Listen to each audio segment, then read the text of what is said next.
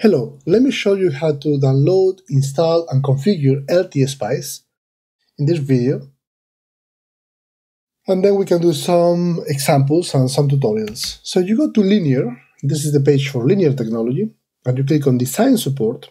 They have a section for design simulation, the design simulation page, with a lot of very good resources, one of which is the LTSpice 4, for which you have here. Now this is a high-performance spice simulator. It also has a schematic capture, waveform viewer, etc. You have it for Windows as well as for Mac. In this tutorial and the following tutorials, I'm going to show you how to work with LTSpice for Mac, simply because there are not a lot of resources. For Windows, if you're using Windows, I just recommend that you go to the CMOS EDU, you click on LTSpice, and then you have for LTSpice, a set of tutorials here. These are 5 videos that go from installing to doing operating point analysis, transient analysis, AC analysis, DC sweeps, doing module subcircuits, etc. So they are great. And I'm going to do something similar. So let's go ahead and download LTSpice for Mac. You can either register and create a MyLinear account or just download it without registration. It takes very little. This is going to take under 1 minute. It's just, it's a very powerful software, but it only, the size is around 30 meg. Before I leave this page, I just wanted to let you know that you have some good resources here. A flyer with shortcuts for Windows, shortcuts for Mac. Those are useful, especially on the Mac, because you do not have a toolbar. You have a getting a started guide. You have a channel with a lot of videos, as well as you have a very good collection of circuits, demo circuits. So now that we downloaded, let's go ahead and do the installation. When you click on that, in Finder, you're going to find that you have a mounted drive. And all you have to do is just drag LTSpice, the app, to your applications folder.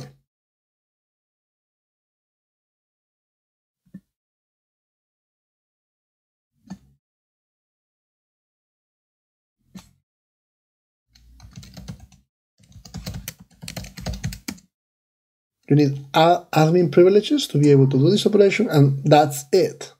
Simple as that. So you just go to Spotlight and you do LTSpice, you can just launch it. Or go to Applications and launch it. Okay. This is the welcome screen to LTSpice on a Mac. Typically, you're going to either open an existing schematic or start a new blank schematic. And this is it. This is what you get. Now, you think that this is not working. It is working. You just have to, it does not have a toolbar. You have to right-click, or just with 2 fingers, press, in order to add the components, add the wires, add the spice directives, etc. Something that you're going to see is that I recommend to configure this in the control panel. Go to configuring the colors. By default, the defaults look like this, which especially if you're going to be creating reports, using this, both the schematic capture to create circuits and then the waveforms, also to put the results in papers, in presentations, etc. The gray does not look good, the blue does not look good. In the waveform, the defaults come like this, so you will have a lot of black. What I recommend is to just go one by one to put the background white, and then the wires black, the components black, the devices can have a little bit of gray, and the waveforms the same. I recommend that you change the color to white, and then the signals black and white. You can have some color, but that's it. This is what I recommend. So with that, if you want to see a grid, you can click on Mac, just use 2 fingers, and you can show the grid dots. Okay, and let's start with a very simple circuit like a voltage divider, and look at how you will do that. So right click, draft, component. Here is where you have the components.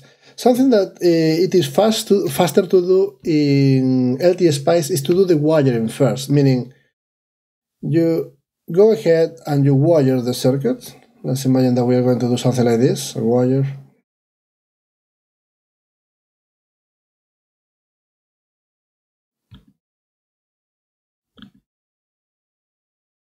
This is how my circuit is going to work. I'm going to put a voltage supply, then a resistor, and then another resistor. Okay, so that's it. Now I'm going to put the components. So I go to components. If you type R for resistor, you'll get your resistor. Now to move it around, you can do Control R, and if you place it, automatically cuts the wire for you. And that's why I recommend that you do the wiring first. Control R. There you go. Go to the voltage source. So right click, draft, component, type voltage. Got it. Plug it in there. Okay. I'm going to make this a little bit larger so you can see it better. Okay. Now we are going to need to put a ground. So you can, in draft, go to net name, and here you have for a ground, global ground, here and here. I'm going to write some nodes also. That name, I'm going to call in this node here, and I'm going to call another one. Okay, right click, draft, name, or just press F4, P output, here. Okay, so we have done the schematic. Let's put some values. You right click, and I'm going to say this is 1K. So I'm going to do just a voltage divider with 2 resistors of equal value. 1K. Right click, 10 volts. Oops, I'm going to put 10 volts. If you want to move things around, on edit, you have move and drag. So I can drag this around, so my V1, etc. Okay, most people, when they start working with LTSpice on Mac, say, well, how do I do the analysis? You don't have a toolbar. Same thing, right click, on draft, you have this spice directive, okay? And so let's imagine I want to do a transient analysis. You need to know the spice name, so transient analysis, transient, so time domain analysis for 10 milliseconds, for instance. Go ahead, put it here. I'm going to run it, get my plot, and now I can start looking at voltages. So here I have a constant voltage at 10 volts. Let's look at the output. We expect that this is going to be 5 volts. There you go. Now, because of the automatic adjusting, you don't see this very well. So let me make sure that I put the top is 20 volts, the bottom is 0 volts. And so we see, okay, we are doing a transient analysis, meaning we are looking at the circuit as a function of time. Okay. Now, I recommend that you just learn how to do an operating point analysis, a transient analysis, a DC sweep, an AC analysis, etc. These are very simple. But if you don't want to learn them, you can right-click, and if you right-click and you go to Help Me Edit, you have this analysis command where it can basically do this for you. Okay, transient analysis, what is the start time, and it does the syntax for you. Okay, it tells you also the syntax, so time stop. AC analysis, it will tell you, well, this is the syntax. You can select decade, so decade, number of points that you have per decade, 100 points or whatever, 1,000 points, first frequency, 1 Hz, 10K, I creates it for you. DC sweep, noise analysis, DC transfer, etc. But it's just much faster if you know a couple of Spice directives. So let's go ahead and make this a little bit more interesting by replacing R2 with a capacitor. So I'm going to click Edit, Delete, Cabinet, Draft, Component, click on C, I got the capacitor, put in there my capacitor, I'm going to complete the wiring,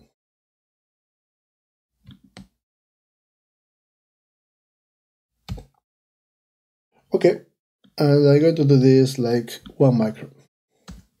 Now this is a low pass filter, right? With a cutoff frequency equal to 1 over 2 pi RC. And so you can do the calculation there very fast. If I go ahead and do a time domain analysis, what you're going to see at the input and the output, because this is going to be an open LTC, is that this is exactly the same. I'm going to make sure that I put the 20 and 0, right? At DC, the capacitor is an open. Fine. So let's go ahead and do an AC, actually let's do a transient analysis with a sinusoidal input.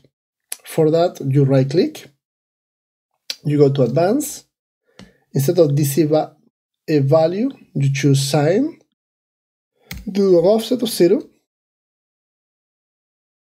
an amplitude of 10, and a frequency of, I'm going to do 1 kilohertz for now. Run it. There you go. You get your input,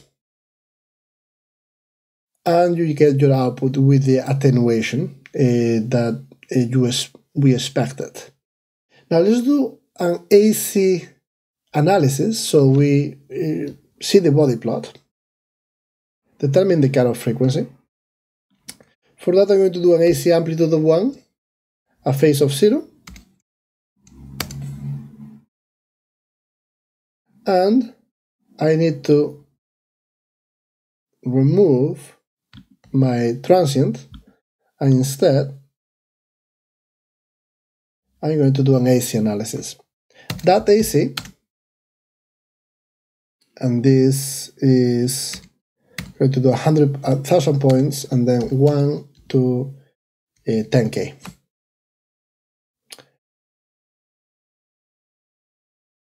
Oops.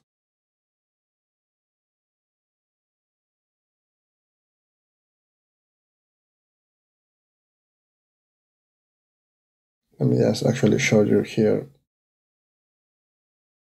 I needed to put the decibel. I'm going to show you. First time that you're using it, you may want to go through the command windows and learn the syntax. So decades, how many points per decade? I'm going to say something like 1,000. Start frequency, 1. Stop frequency, I'm going to do 10K. And so the syntax is that AC in decades, number of points per decade, 1,000, 1 start frequency, 1 Hz, and then 10 kilohertz. Okay. Let's run it. And there you go. We got our frequency response.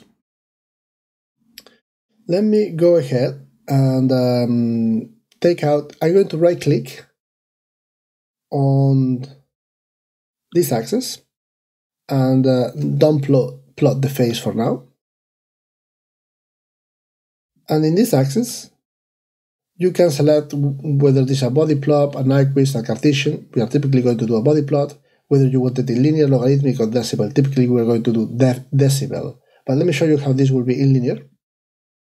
Right? So this is what you expect the output to be at a particular frequency. You have cursors. You can zoom in. You can zoom out. You can right-click anywhere in the graph, inside the graph. If you right-click by pressing with 2 fingers, you can add a grid, and then you can actually have the cursors to look, and you can also toggle the cursors. Now, if you click at the top, you can do expressions if you want.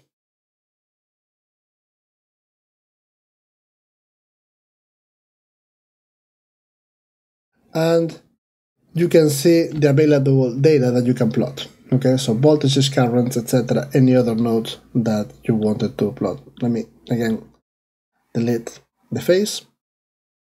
Now, something that you can do, you right click, you can add another plot. For instance, if you wanted to add at the top the magnitude, at the bottom the frequency.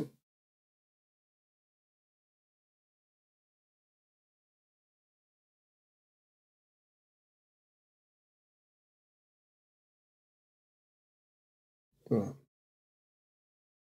current through the capacitor, what's going on. Okay. If you want to delete something, right click, you can go to edit, cut, or just press F5 and cut anything that you don't want. Okay. Now, when you have the plot, after doing an AC transient analysis or DC sweep analysis, you actually have a probe. So there you go.